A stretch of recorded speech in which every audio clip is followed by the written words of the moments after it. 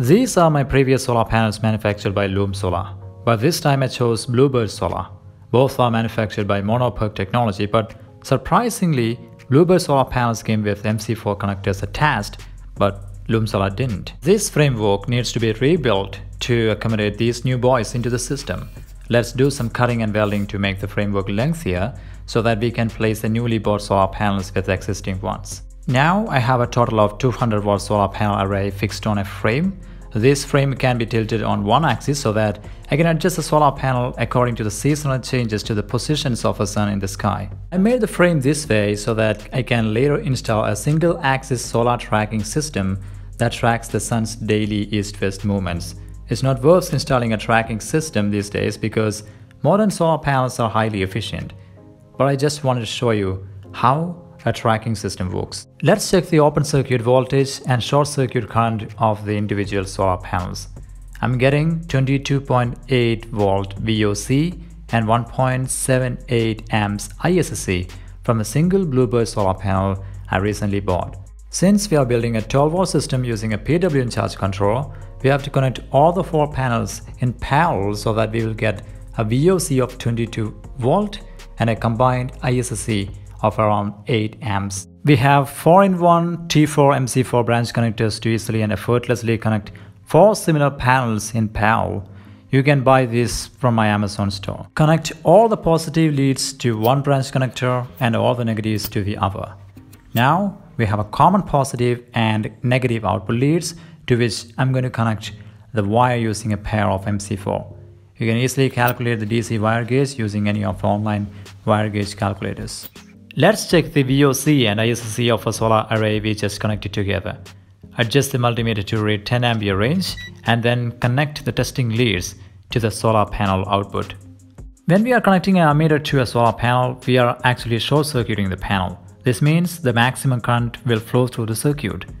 Here we get an ISC of 8 amps. Adjust the multimeter to read VOC of a solar panel. When we connect the voltmeter to a solar panel, we are actually connecting it in parallel, so the circuit is open. Then we'll get the maximum voltage the solar panel can supply in a given solar radiation. Here we get a VOC of 22 volt. The next step is designing the control panel. We have to connect the charge controller, a DC MCB for the solar panel, another DC MCB for the battery, an AC isolator to disconnect the inverter from the AC control box. This is a 20 amps PWM charge controller I'm going to use with this system. Charge controllers are used to protect the battery from getting overcharged or over-discharged. It also prevents the reverse flow of charge from the battery to the solar panel. This charge controller has 6 connectors on the bottom side. 2 of them are for solar panels, another 2 for battery, and last 2 for connecting DC load. This is the 800 watts sine wave inverter I'm going to use with this system. As you can see, there are 2 input leads that we have to connect to the positive and negative terminals of the battery. And there are input, output and neutral connectors. Since we are building an off-grid solar power system, we don't need this input connector. These are the phase and neutral of inverter output. This 110 Ah battery is going to store the solar energy and power the inverter. This is a lead-acid tubular battery which usually has a depth of discharge of around 50%. Let's connect the inverter and the charge controller's battery leads to the positive and negative terminals of a battery. Here we can see an AC isolator which is used to isolate the AC control panel from the inverter. Make sure the inverter is turned off and connect the output phase and neutral to the AC isolator. Now we can connect the solar panel output to the first MCB. Make sure you are connecting positive and negative leads from the panel to the same on the charge controller. You should pay attention when connecting the battery too. Interchanging the polarity will damage charge controller. I suggest you use different colored wires for positive and negative polarity so that you'll not get confused. Great! Sun is shining bright on the solar panels, which has already started producing power, but the MCB blocks the power to reach the charge controller and then the battery. Just to turn on the first MCB and check how much voltage the solar panel array is generating. Great, look at that, 21.6 volt. Now let's turn on the second MCB between the battery and the charge controller. Keep this in mind.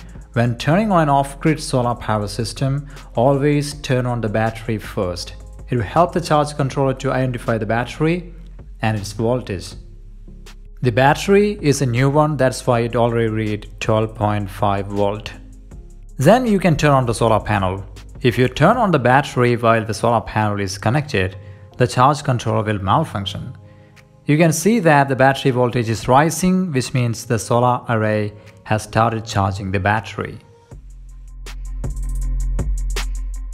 Now let's turn on the inverter and AC isolator and test the AC loads using this control box. Perfect! Our 800 watts off-grid solar power system is ready to harness unlimited solar energy and power your office, workshop or our house. Enjoy! If you have any suggestions or doubts regarding this project, please let me know in the comment section. And if you want to know how did I set my solar panels, the charge controller, battery or inverter, I will return a detailed article on my website newphysicist.com. Please check it out. Link is in the description.